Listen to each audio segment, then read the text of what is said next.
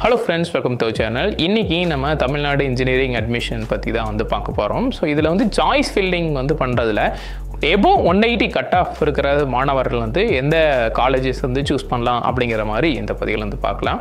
So அதாவது நம்ம வந்து தமிழ்நாடு பொறுத்த வரைக்கும் ஒரு டாப்பில் வந்து ஒரு 15 காலேஜஸ் தான் வந்து ரொம்ப டாப் காலேஜஸ்ன்னு சொல்கிறோம். அந்த டாப் காலேஜஸ்ன்னு எப்படி சொல்கிறோம் அப்படின்னா நிறையா மாணவர்கள் விரும்பி எடுக்கக்கூடிய காலேஜாக வந்து இருக்குது. அதை பேஸ் பண்ணி நம்ம வந்து சொல்கிறோம். அட் த சேம் டைம் நிறையா பிளேஸ்மெண்ட்ஸ் ஆகட்டும், இல்லை அது வந்து நிறைய ஃபெசிலிட்டிஸ் வந்து ப்ரொவைட் பண்ணுறதாகட்டும், இண்டஸ்ட்ரியோட கனெக்டிவிட்டி ஆகட்டும், எல்லாமே வந்து ஓரளவுக்கு வந்து நல்லாவே வந்து பண்ணிட்டுருக்காங்க. ஸோ அதனால பெஸ்ட்டு இன்ஜினியரிங் காலேஜஸ் அப்படின்னு ஒரு 15 காலேஜஸ் கூட நம்ம எடுக்க முடியும். அப்போது 180 கட் ஆஃபுக்கு மேலே இருக்கிற ஸ்டூடெண்ட்ஸ் வந்து அந்த காலேஜஸில் எப்படி ஜாயின் பண்ணலாம், அதில் வந்து நம்ம 2 வகையாக பிரிக்கலாம். ஒன்று வந்து கோர்ஸ் ஓரியன்ட் ஸ்டூடெண்ட்ஸ், இன்னொன்று வந்து காலேஜ் ஓரியன்ட் ஸ்டூடெண்ட்ஸ். அதாவது இது என்ன காலேஜ் ஓரியன்ட் ஸ்டூடெண்ட்ஸ், என்ன வந்து கோர்ஸ் ஓரியன்ட் ஸ்டூடெண்ட்ஸ் அப்படிங்கிறது என்னன்னா, அதாவது நான் வந்து டாப் காலேஜில் படித்தா போதும், எந்த கோர்ஸ் வேணாலும் நான் எடுத்து படிக்கிறதுக்கு தயாராக இருக்கேன் அப்படிங்கிற ஒரு செட் ஆஃப் ஸ்டூடெண்ட்ஸ் இருக்காங்க. அதே மாதிரி எனக்கு இந்த கோர்ஸ் தான் வேணும், நான் எந்த காலேஜ் கிடைச்சாலும் அந்த கோர்ஸ் படித்தாலும் எனக்கு வந்து அது வந்து ஒரு பிடிச்ச கோர்ஸ், நான் அதை வந்து நல்லா பெட்டராக வந்து பர்ஃபார்ம் பண்ணுவேன் அப்படின்னு சொல்கிற சில செட் ஆஃப் ஸ்டூடெண்ட்ஸ் வந்து இருக்காங்க. ஸோ அப்போது அவங்களுக்கு ஏற்ற மாதிரி நம்ம வந்து காலேஜ் வந்து ஃபிக்ஸ் பண்ணலாம். சரி, இப்போ வந்து எந்த காலேஜஸ் வந்து டாப்பில் ஃபில் ஆகுது அப்படிங்கிறத வந்து ஃபஸ்ட்டு பார்த்துலாம். ஸோ ஃபஸ்ட்டு ஃபில் ஆகுதுன்னு பார்த்தீங்கன்னா அண்ணா university CEG campus, so college of engineering Guindy campus. ரெண்டாவது வந்து அங்கேயே வந்து MIT campus, Madras institute of technology. அடுத்தது வந்து ஏசிடி கேம்பஸ். ஸோ ஏசிடி கேம்பஸில் வந்து எல்லாமே டிஃப்ரெண்ட்டான கோர்சஸ், அது வந்து ஒரு சர்டைன் பீப்புள்ஸ் மட்டும்தான் எடுப்பாங்க, நிறையா பேர் அதை எடுக்க மாட்டாங்க. ஸோ இந்த 3 காலேஜஸ் வந்து ஃபஸ்ட்டு. நெக்ஸ்ட் வந்து பிஹெச்இ காலேஜ் ஆஃப் டெக்னாலஜி, கோயம்புத்தூரில் இருக்க பிஹெச்இ காலேஜ் ஆஃப் டெக்னாலஜி. அடுத்து வந்து Sivasubramania Nadar engineering college. So இது வந்து எஸ்எஸ்என் அப்படின்னு சொல்லுவோம், சிவ் நாடார் யூனிவர்சிட்டியோட ஒரு பிரான்ச்சு. ஓகேங்களா, இது சென்னையில் இருக்குது. அடுத்தது வந்து மதுரையில் இருக்கிற college aided college, Madurai Thyagarajar college of engineering. ஓகேங்களா, அடுத்தது வந்து கோயம்புத்தூரில் இருக்க GCD government college of technology. அடுத்தது வந்து பார்த்தீங்கன்னா சென்னை இன்ஸ்டியூட் ஆஃப் டெக்னாலஜி. அடுத்தது Coimbatore institute of technology CID, இது வந்து சீக்கிரம் வந்து ஃபில் ஆயிரும். அடுத்தது வந்து கோயம்புத்தூரில் BHE institute of technology. So இதெல்லாமே வந்து டயர் 1 காலேஜஸ். இந்த காலேஜஸ் எல்லாம் வந்து சீக்கிரமாக வந்து ஃபில் ஆயிரும். அதே மாதிரி சென்னை சைடு இதுக்கு அடுத்தது எடுத்துக்கிட்டிங்க அப்படின்னா சென்னை இன்ஸ்டியூட் ஆஃப் டெக்னாலஜிக்கு அப்புறம் வந்து ஃபில் ஆகிறதுன்னு பார்த்தீங்கன்னா ராஜலட்சுமி இன்ஜினியரிங் காலேஜோட ஃபில் ஆகும். அடுத்தது கோயம்புத்தூர் எடுத்துக்கிட்டிங்கன்னா Kumaraguru college of engineering, Kumaraguru college of technology. அடுத்து வந்து Sri Krishna college of technology. அடுத்தது வந்து ஸ்ரீ ராமகிருஷ்ணா. ஸோ இந்த மாதிரி வந்து ஒரு 15 காலேஜஸ் வந்து ஃபஸ்ட்டு டயர் 1லேயே வந்து ஃபில் ஆகும்.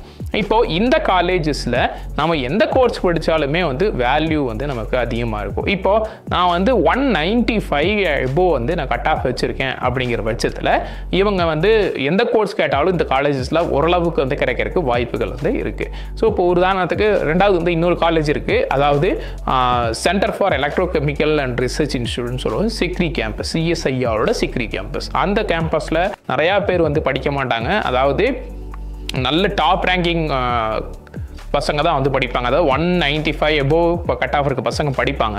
இருந்தாலும் எல்லாத்துக்கும் அதில் படிக்கணுங்கிற ஒரு ஆர்வம் இருக்காது. ஸோ ஒரு சில பேருக்கு தான் அந்த ஆர்வம் இருக்கும். ஸோ அவங்க வந்து அதை எடுக்கலாம். மொத்தம் 40 சீட்டு தான் இருக்குது. மற்றபடி பார்த்தீங்க அப்படின்னா இந்த காலேஜஸில் எல்லாமே வந்து பசங்க எதிர்பார்க்குற கோர்சஸ் வந்து இருக்குது. இப்போ நான் வந்து ஒரு 186 185 இல்லை வந்து 193 அப்படி வச்சுருக்கேன் அப்படின்னா நீங்கள் என்ன பண்ணலாம் அப்படின்னா இந்த காலேஜஸ்லேயே சிவில் இன்ஜினியரிங், மெக்கானிக்கல் இன்ஜினியரிங், இல்லை வந்து மெக்கட்ரானிக்ஸ், இந்த மாதிரி கோர்சஸ் எல்லாம் வந்து எடுக்கலாம். ஸோ பிஹெச்டிலே எடுத்துட்டிங்க அப்படின்னா மெட்டலாஜிக்கல் இன்ஜினியரிங் இருக்குது. இதே வந்து இப்போ குமரூர் எடுத்துட்டிங்க அப்படின்னா ஃபேஷன் டெக்னாலஜி இருக்குது, டெக்ஸ்டைல் டெக்னாலஜியெலாம் இருக்குது. ஸோ இந்த மாதிரி கோர்சஸ் எல்லாம் பார்த்தீங்கன்னா நீங்கள் ஓரளவுக்கு கம்மியான மார்க் 180 எபோவ் வாங்கியிருக்கீங்க அப்படின்னாவே கிடைக்கக்கூடிய ஒரு கோர்சஸ். ஸோ அப்போது இந்த காலேஜில் படிச்சிங்க அப்படின்னா கண்டிப்பாக அந்த கோர்சஸுக்கு உண்டான வேல்யூவை விட அந்த காலேஜுக்கு உண்டான வேல்யூக்காக நமக்கு வந்து நிறையா பிளேஸ்மெண்ட்ஸ் வந்து வருவாங்க, நிறைய இண்டஸ்ட்ரீஸ் கூட டைப் வச்சுருப்பாங்க, நிறையா சென்டர் ஆஃப் எக்ஸலன்ஸ் வச்சுருப்பாங்க. ஸோ அதனால ஈஸியாக வந்து நம்ம we getting placement. ஸோ இப்போது ஒரு உதாரணத்துக்கு நம்ம நிறையா பேர் வந்து இப்போ ஃபேஷன் டெக்னாலஜி படித்த பையனுமே வந்து இன்ஃபர்மேஷன் டெக்னாலஜி ஐடியில் படித்த பையனும் ஒரே இடத்துல ஒரே கம்பெனியில் வேலையை செய்கிறாங்க. ஓகேங்களா, ஸோ அப்போ ஐடி கம்பெனிக்கு உள்ளே போகிறதுக்கு பேசிக் குவாலிஃபிகேஷன் அப்படிங்கிறது ஒரு பிஇ ஆர் பிடெக் டிகிரி தான். ஓகேங்களா. ஸோ அப்போ அந்த டிகிரி இருந்தால் போதும் நம்ம ஈஸியாக வந்து ஒரு ஐடி ஒரு கார்பரேட் கம்பெனி கூட உள்ளே வந்து போக முடியும். ஸோ அதனால வந்து கோர்ஸ் ஓரியன்டாக நம்ம வந்து செலக்ட் பண்ணுறோமா இல்லை வந்து காலேஜ் ஓரியன்டாக செலக்ட் பண்ணுறோமா அப்படிங்கிறது பார்க்கலாம். ஸோ அப்போ 180 எபோ இருக்கிறவங்க நான் கட் ஆஃப் கொஞ்சம் கம்மியாகிடுச்சு, நான் நல்ல காலேஜில் படிக்கணும், டயர் 1 காலேஜில் படிக்கணும்னு சொல்கிறவங்க கண்டிப்பாக கோர்ஸை வந்து பெருசாக எடுத்துக்காதீங்க. இதே வந்து நான் நல்ல மார்க் வாங்கியிருக்கேன், எனக்கு கோர்ஸ் தான் முக்கியம் அப்படிங்கிறது இந்த டயர் 1 காலேஜில் ஏதோ ஒரு காலேஜில் கண்டிப்பாக உங்களுக்கு சீட் கிடைக்கும். இப்போ நான் ஒரு உதாரணத்துக்கு எனக்கு வந்து கம்ப்யூட்டர் சயின்ஸ் இன்ஜினியரிங் வந்து நான் வேணும், நான் ஒரு 192 194 அப்படிங்கிற கட் ஆஃப் வச்சுருக்கேன் அப்படின்னா கண்டிப்பாக நான் சொன்னேன் இந்த டாப் 10 12 இன்ஜினியரிங் காலேஜஸில் கண்டிப்பாக ஏதோ ஒரு காலேஜில் உங்களுக்கு வந்து சீட் வந்து கம்ப்யூட்டர் சயின்ஸு கிடைக்கும். ஸோ அதில் no doubt at all. So இப்போது நான் வந்து 190 எவ்வளோ கட் ஆஃப் வச்சுருக்கேன், நான் கோர்ஸ் மட்டும் தான் எனக்கு முக்கியம் அப்படின்னா இந்த காலேஜில் ஏதோ ஒரு காலேஜ் இருக்கலாம். இப்போ இதே வந்து நான் கொஞ்சம் கட் ஆஃப் கம்மியாக இருக்குது, 180 போதாக இருக்குது அப்படிங்கிற பட்சத்தில் நீங்கள் இந்த காலேஜஸில் தான் வந்து படிக்கணும் அப்படின்னு விருப்பப்பட்டீங்க அப்படின்னா எந்த கோர்ஸ் வேணாலும் எடுக்கலாம். ஸோ இது வந்து சாய்ஸ் வந்து உங்களுக்கு தான். அப்போ நான் சாய்ஸ் ஃபில்லிங்கில் என்ன பண்ணுவேன் அப்படின்னா நான் ஒரு 184 183 அப்படி இருக்கிறேன், நான் என்னோட கட் ஆஃப் இருக்குது அப்படின்னா நான் சாய்ஸ் ஃபில்லிங்கில் ஃபஸ்ட் எடுத்தோன்னே சிஇஜி கேம்பஸில் ஏதாவது சீட் இருக்குமா அப்படிங்க பார்ப்பேன். அடுத்தது வந்து எம்ஐடி கேம்பஸ், அடுத்தது ஏசிடி கேம்பஸ். ஏசிடி கேம்பஸில் 180 எபோவுக்கு ஒரு சில கோர்சஸ்லாம் வந்து இருக்குது, பெட்ரோலியம் இன்ஜினியரிங், பெட்ரோகெமிக்கல் இன்ஜினியரிங், இந்த மாதிரி கோர்சஸ் எல்லாம் வந்து இருக்குது, அதெல்லாம் அவைலபிளாக இருக்கும். ஓகேங்களா. இப்போ அதான் வந்து நான் அந்த கோர்சஸ்லாம் வந்து நம்ம ப்ரிஃபரன்ஸில் ஃபஸ்ட்டு அடுத்த ப்ரிஃபரன்ஸ் வந்து நான் போட்டே வருவேன்.